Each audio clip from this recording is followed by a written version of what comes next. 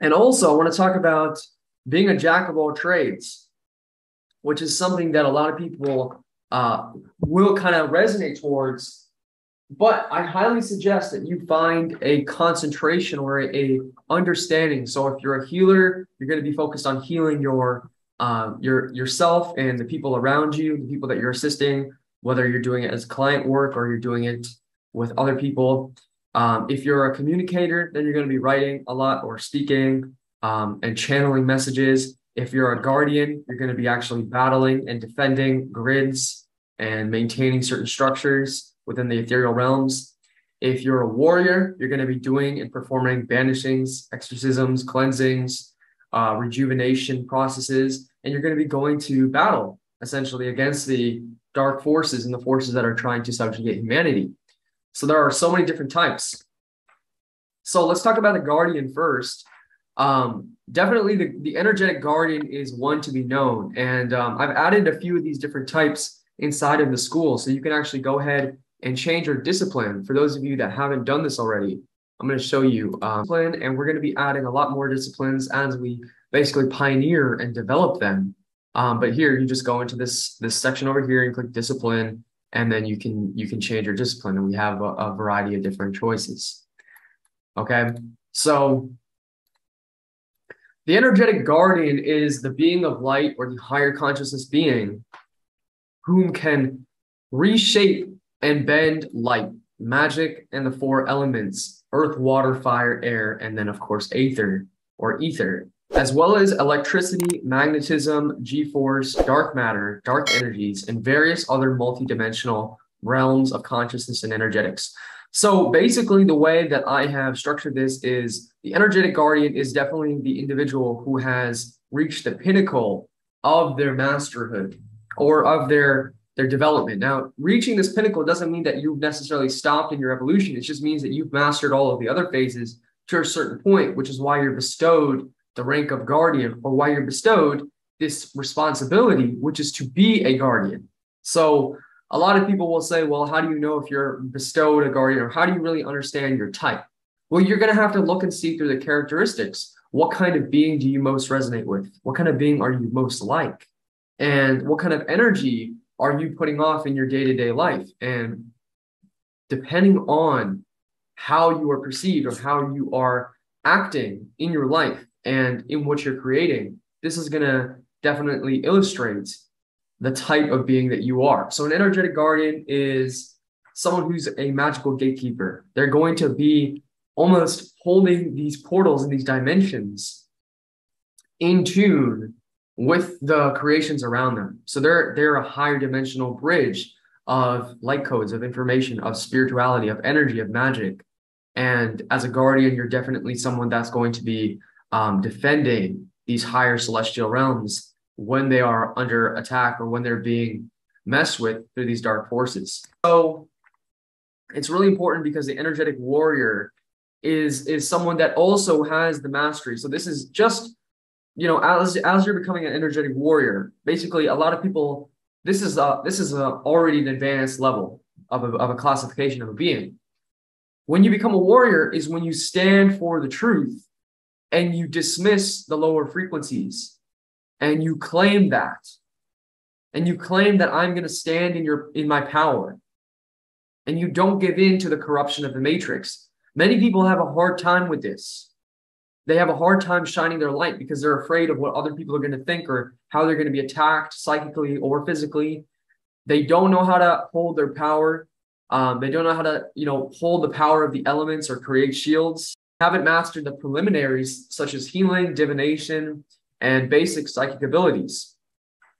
So to become an energetic warrior means to hold your light despite the rising darkness in the world and in your society or around you. So to become an energetic warrior is to really become your divine self. And it takes a lot of practice, but that's why we have these teachings and these lessons, is to teach you about elemental mastery, healing, divination, and other psychic abilities. So we also have divine messengers. Now, this is one of the first ability or one of the first kinds of things that will definitely unlock, which is an outpouring of spiritual information coming from your spirit once you awaken. Once you awaken, you just seem to know or want to know all kinds of information on magic, on consciousness and spirituality, on meditation, on other realms, on astral travel, and dreams and lucid dreaming. So you're just going to become a messenger. You're a divine messenger. That's one of the first steps, is to become a conduit of information. It's like something turns on one day. You know, you're dormant your whole life, and one day you turn on and you're lit up, and you're turned on like a Christmas tree, because the light behind your eyes is now glowing. So because of this, you now have access to the infinite realms of consciousness and information. And you may not even know this until someone tells you this outright. But it's, you know, one great way I see people tap into their divine messenger abilities is when they are going to sleep. If you fall asleep and you start thinking of things and you start getting all this information, well, actually, that's your spiritual self or your subconscious telling you all this information that you were not conscious of previously. But now that your mind is quieted down, you can get this information.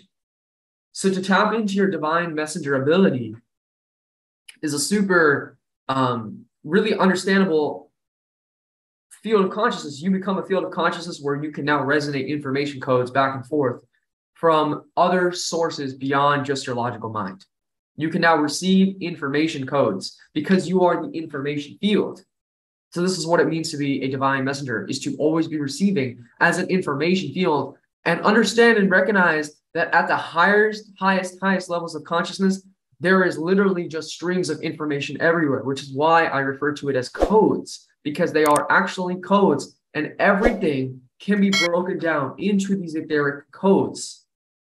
From the very bodies that we inhabit to the world around us, it is codes and information. And you can decode that information by becoming a divine messenger. Understand it is very magical, so it does look like these celestial gears, really, is what it is. They're celestial gears, and they rotate kind of like sacred geometry. And that has to do a lot with what we are inside of, which is a quantum computer, or inside of this matrix machine. So it gets really, really, really interesting as we go higher and higher into the dimensions. We see with this celestial mechanics, or this celestial machine all around us, that this is an intricately woven fabric of light and information in a live electrical machine. And we can pierce the veil. So that's a whole nother concept. Energy healer. Another really basic ability, that this is one of the first abilities people begin to manifest. They begin the ability of manifesting healing powers.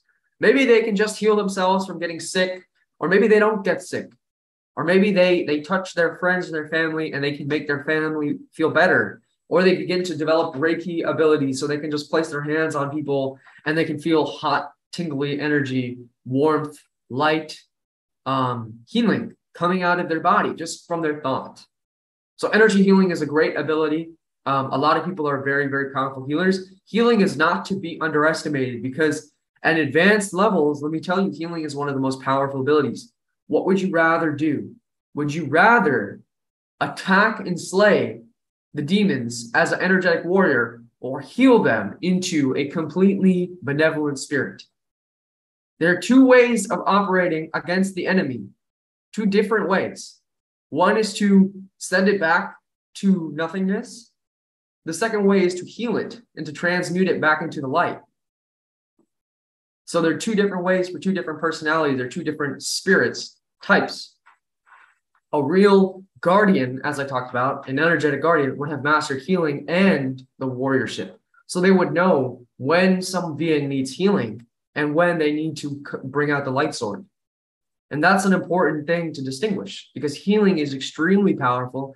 And actually, you can heal a lot more of the evil than we have been told. So what I want you to practice, this is a really powerful technique that I will share with you right now.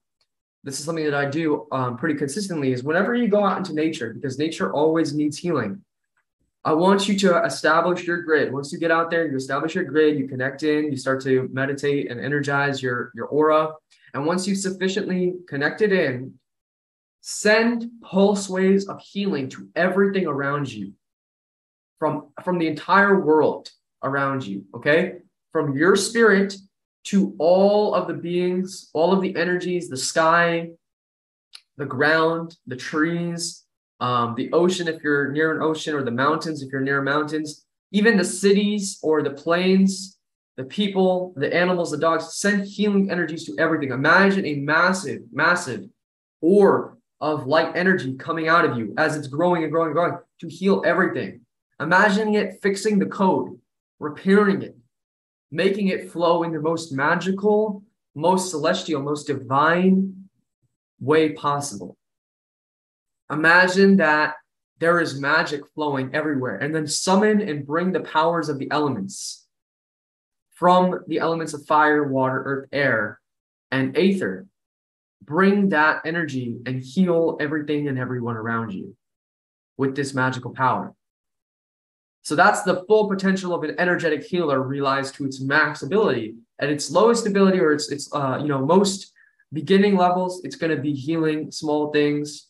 But even that's not to be ignored because it's very powerful. You can even heal objects. You can heal, when you are about to eat a meal or about to drink something, you can heal the code and the energies of that. You can heal your fruit. You can heal your pets, simply by channeling and practicing the energy healing techniques. This is powerful. So practice that ability as well. And healing is something to be reveled. Empaths.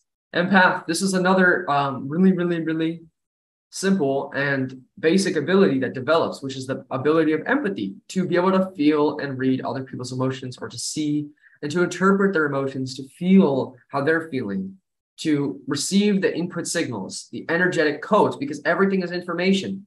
Even emotions are information. So to receive the information and the energy from other people is empathy. And to be able to read other people's emotions is a very highly useful skill. You can see who is dangerous and who's not, who's angry, who's peaceful, who's a friend or who's a foe. In a life or death situation, empathy is very powerful because you'll be able to tell who is someone that is dangerous and who's someone that's going to leave you alone. Empathy can also be overused, meaning that you can give out too much of your energy or be drained by other people. So you need to learn how to have boundaries. That's most commonly what we find in today's society. It's a lot of empaths that don't know how to control their empathy. But understand that your empathy is a superpower. It's a gift of super sensitivity, a gift of able to read other people's auras and frequencies. If you have empathy, you can become all the way up to an energetic guardian and even beyond, which we're going to talk about. Because this is the base ability. Empathy and healing. Healing manifests after empathy, but empathy is the first. And even beginning levels of psychic ability, the first stages will be simple synchronicities or simple telepathic communications. Anything that happens accidentally, or you start to magnetize more synchronicities, you're starting to become empathic with the universe, with the universal supercomputer and the people around you. So empathy is very powerful. It can help you with social situations. It can help you with personal relationships. It can help you with cultivating your world and what you want to build. It can also help you become a more loving-based being, just more empathic, more loving, more giving. You can really start to see how other people, perceive the world. However, you also don't want to get lost in other people's realities or other people's dimensions. And this is a huge trap for the empath, which is where someone gets lost in their oversensitive energies. So that's when we want to become not just a healer, but also an energetic warrior. The healer is going to be someone that's going to be able to heal themselves from draining people and draining circumstances, and to be able to protect themselves. So we did talk about the energetic guardian, but it's also referred to as Homo Luminous. Now, Homo Luminous is technically all of the above, but Homo Luminous definitely manifests the most in Homo Divinus or Homo Divinicus. which is the energetic warrior who has graduated into the final stages of spiritual evolution in the physical form and is becoming more and more translucent, magical, and divine by the day. This energy form often evolves into higher light planes and protects as a watcher, keeper, and guardian of the grid lines and dimensions. A true vanquisher of evil, they are tasked with the discovery, keeping, balancing, and maintaining of the magical grids, as well as discovering and the teaching of higher magics and teaching newer souls, spirits, and other divine intelligences on the proper path towards spiritual evolution and liberation. So to be a guardian is to not just be a teacher, but to also be discovering new magical potential and new possibilities and new dimensions. And this is truly when you are coming towards your Homo Luminous capabilities. And this is actually, you know, if I'm going to put my theory here, this is what we were before we came into the simulation. This is what we are, what we have always been. But this is truly who we are beyond this matrix is Homo Luminous. And that's become more and more apparent by the day. I mean, we are an entire world, so we do have trees on top of our heads. We are entirely vast celestial beings. So to have just a fraction of your consciousness inside of the matrix, and then to be experiencing the matrix in this vastly limited form, you know, and to now bring Homo Divinus or Homo Luminous into this matrix simulation, that is when things start to get interesting. That's when we really see, can we play this game with our full selves while being incarnated a very tiny percentage of our actual self. So I talk about Homo Luminous and Homo Divinus in my book, Homo Luminous, the Divine Blueprint.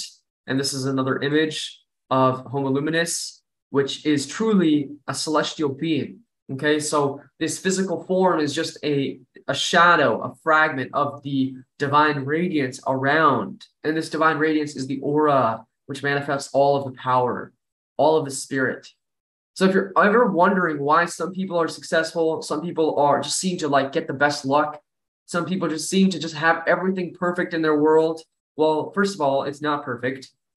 It's through the transmutation and the alchemy process of becoming Homo Luminous. Now, this is basically possible for anyone that understands that it's possible. But for those people that dismiss it, which, you know, we could call the NPCs, they're never going to become this because they never open themselves up to this possibility. But once you do open yourself up to this celestial possibility, you have an unlimited potential of what you can do with your incarnation. And there is no force, no tyrannical force, no evil force, no restrictive force that can bind you or control you inside of here. So we also have intuitive creators, and this is another, you know, discipline that we talked about, but we're going to add more disciplines as we talked about. But an intuitive creator is just someone who's really just a channeler of life. They really just channel life. They channel their intuition. Intuition is a superpower. It's the power of omniscience. That is not to be taken lightly. Omniscience is the power to know everything. So omniscience and intuition is an extremely potent ability. Now, what we've seen in this world is people taking the concept of intuition and fluffing it to make it sound like it's very fluffy and new agey and soft, when intuition is the literal power of a god or a goddess. So that's what I find very funny in our society, is that happens a lot with the intuition and the new age channelings and whatnot. But intuition is actually a divine power, so it needs to be treated with serious respect because it's very, very potent. If you knew everything, well, there wouldn't be much challenge in the world. Now, obviously, people's levels of intuition need to be developed, but there are at certain points where you do become so omniscient. If you've ever taken a very high dose of psychedelics, you know what I'm talking about. You just know everything. In fact, you're overflowing with so much information. It's like you're going to pop. So to be an intuitive channeler or an intuitive creator is to just be living life and creating off of your intuition, which is what I recommend a lot of people do. You know, in this modern society, which is becoming more technological, but there's also a benefit to that. There's Web 3.0, which is allowing creators to become their own, you know, commission. So they are able to create their art. There's a huge thing with NFTs right now where people are creating digital art and posting it online and selling that and making a very good income, making millions of dollars, making even more by channeling their intuition. So I really think as creators, decentralized social media, decentralized platforms, with your intuition, there is no limit. You can reach whatever level of abundance and prosperity you want to create with your intuition. So we have to start seeing things in a much more broader way, and we have to realize that there are possibilities like never before. You can really make something of your life and of your creations, especially if you are just gifted to being one of those people that just wants to draw or paint or sing or dance all day. Well, guess what? You can make a very good income being an intuitive channeler. So that's what I would say, is that use your creative gifts because they are there to support you. The divine and energies are telling you this is how you do it in this modern society. So next we have one of my favorites, which is the magical practitioner. The magical practitioner, witch, wizard, magician, magi, or sorcerer, is the old school practitioner, the old school one, the one that's going to be building their ring of fire or their circle of magic, and they're going to be entrenched in nature, and they're going to have their staffs and their alchemy and their magic. Most of the time we see magical practitioners or magi's, they have many, many, many abilities, okay? Fully fledged ones are extremely powerful, where they can full on control all elementals, including lightning, wind, rain, fire. They can summon and bind spirits, demons, jinn, all kinds of entities. They can communicate with the dead. They can bring back the dead. They can rain prosperity. They can make it rain physically. They can make it rain other things. So there's all kinds of abilities and powers that have been shown throughout our, pop culture and throughout our literature, which talk about the Magi's. The Magi's originally came from history schools and from the Persians. And so we talked about that in our last lecture, which was with the Gnostic teachings. The Magi's were the great, mystics and the keepers of the Gnostic wisdom. And we have a whole legacy of them, why they carried the staff, which was the staff of the Caduceus, which is the Kundalini coiled serpent, which is the life force energy reaching the heavens as above, so below. And the Magi, or the magical practitioner, is able to summon sigils and high-level evokings within just their mind. So they're able to visualize the magical symbols and sigil markings within the astral and ethereal realms, see those sigils, and know how to control them. So in my modern day dictionary, I call this accessing the control panel, or the source codes of the matrix, where you can start to rewrite the codes and insert your own codes. This is when reality becomes very, very magical. There's a reason why we stress the whole concept of magic, because that is the force that is controlling your reality, whether you know it or not. So a magical practitioner is going to definitely spend a lot of time in nature because they understand that their connection and their power comes from nature. So the more in tune they are with nature and with the spirits of nature, nature can do a lot of things. It can warn you of attacks. It can let you know of incoming storms or incoming turbulences. It can protect you from psychic attacks and very dangerous, straight up malevolent, intruding energies, which has been found the case. If you know how to harness the powers of nature, you can protect yourself physically and etherically